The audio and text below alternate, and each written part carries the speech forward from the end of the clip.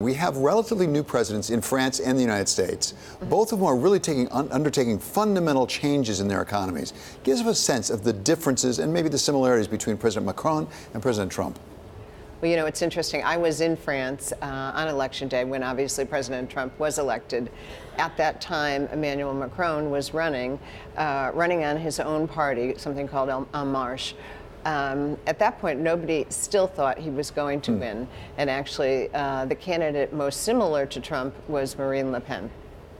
But as we know now from history, Emmanuel Macron won. And not only did he win the presidency, his party also won the parliament.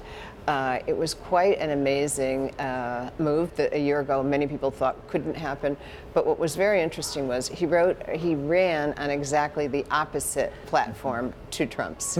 He ran on a pro-trade, and as you know, he made some comments yesterday that saying the EU should react strongly in terms of the current potential U.S. policy on tariffs.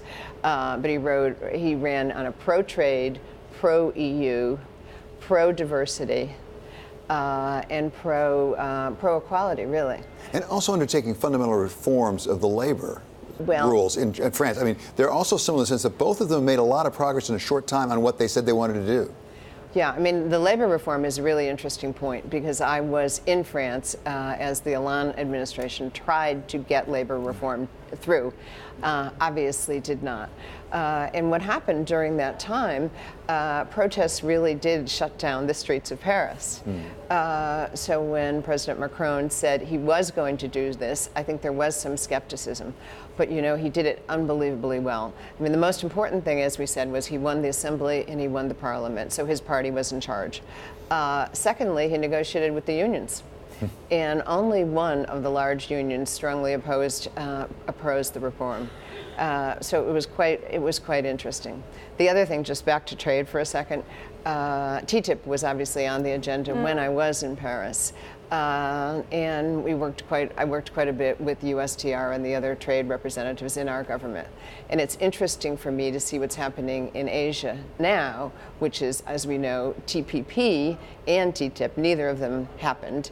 And now we see a group of 11 Asian nations getting together basically to sign pretty much the same thing. And before, it was going to be a counterweight to China. Now, to some extent, it's a counterweight to the U.S. Having said that, President Trump has been pretty ambivalent even on the TPP as well. But what's interesting is that you mentioned that both leaders run on completely opposite platforms. At the same time, you're seeing this very good personal relationship between them. What's happening on that front? Oh, that's an interesting question. Listen, I think, I know when I was in France, they were probably, if not our number one, our number two ally, particularly in the fight against terrorism and our counter-ISIL. The institutions of both countries continue to work together. Our military continues to work together. Our CIA continues to work together. Our law enforcement continues to work together. But on policy, President Macron's been very blunt. I mean, he didn't agree at all with what we did in terms of COP21 and climate. He was very strongly for that. And actually, I think even had a press conference at one point saying, all the scientists and other people that care about climate, come to Paris. Our door is open. You're telling us about your experiences as the U.S. ambassador to France. This is, of course, International Women's Day, and we have to talk about the role of women. When you go out there on the global stage, how diverse is the atmosphere among the diplomats? I was telling David earlier that actually in Korea, there are more female diplomats these days, or applicants to be diplomats in Korea, than there are in any other jobs. Well, it's interesting. I mean, what I saw in France, and my friend, the Irish ambassador, I know was just on your ear because I just saw her in the green room. There were many, many strong female ambassadors when I was ambassador to France. Just in my own embassy, many of our top people were women.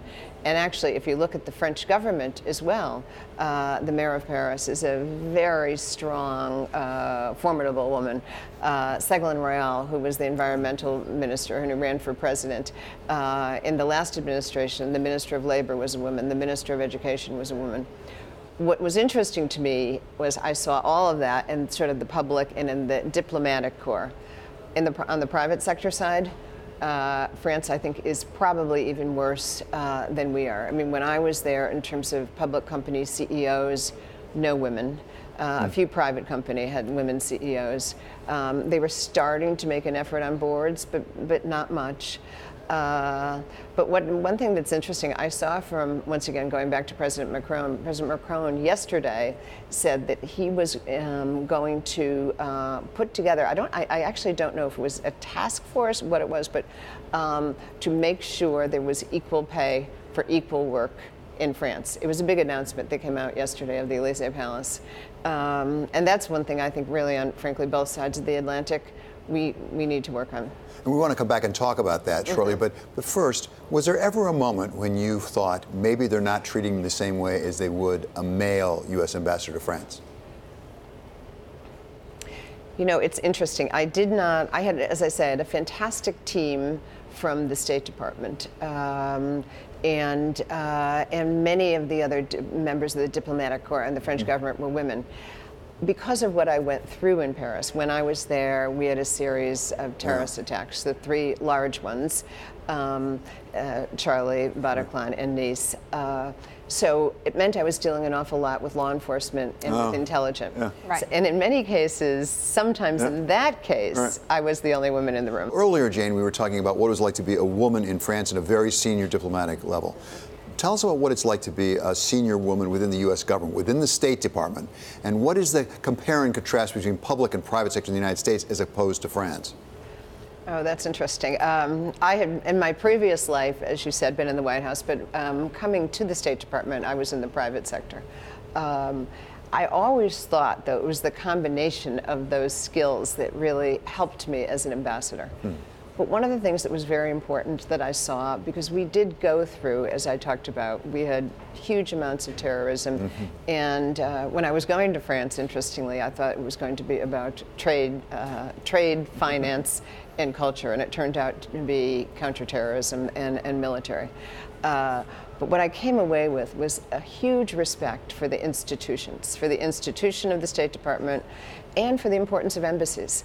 And one of the things that does upset me right now is I see some of these amazing career diplomats leaving the State Department. I also gave a speech at Georgetown Foreign Service a little while ago, and they told me young people taking the Foreign Service exam is down about 50%. We need people like that. We need people like that in our government, and we need people like that working for the United States in this world. And give us a sense of the intellectual capital, as it were, that's being lost. Because when you have these seasoned diplomats who have been there for their careers and they leave, what replaces it? Well, that's the problem. And my worry is this could be something, a loss for generations, decades and generations, because many of the people that are leaving, as you say, have historical knowledge. They have relationships. Many of these people have, came to the State Department right out of college or graduate school. They've worked there for 25 or 30 years. They've developed relationships and people and huge amounts of respect. That is going to be terribly hard to rebuild. Talking about talent, how many high qualified, talented people are you seeing among the Democrats now that we're headed to the midterm elections? Oh, that's an interesting question. I've been focusing particularly on some of the House races, and what's interesting to me there is so many talented people, but especially today, so many talented women. I think in so many districts that Democrats have, particularly suburban districts, where you're getting independent voters and where women are being energized and women are coming out to vote, women are running as candidates, and women that care about issues like climate, that care about issues like gun control. If you look at the map where I think the swing districts probably will be, my guess is they'll be in the suburbs, and they'll be with strong women candidates. And many of the women candidates that I know are women candidates that have served in the military.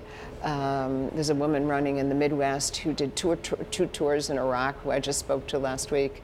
It's a very, very impressive group of candidates. led by women.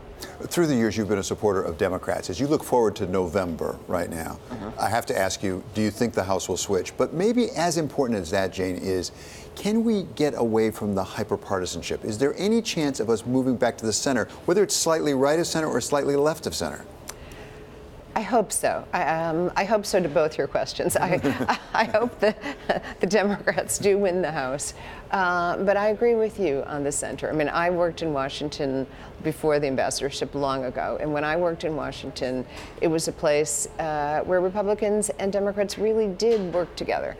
If you were up on Capitol Hill, as I was often, it was a place where people tried to have consensus, where the head of the Republican Appropriations Committee would sit down with the minority, with the time probably would be a Democrat, where Tip O'Neill, who was the speaker, his closest friend, was a Republican, head of the Ways and Means Committee.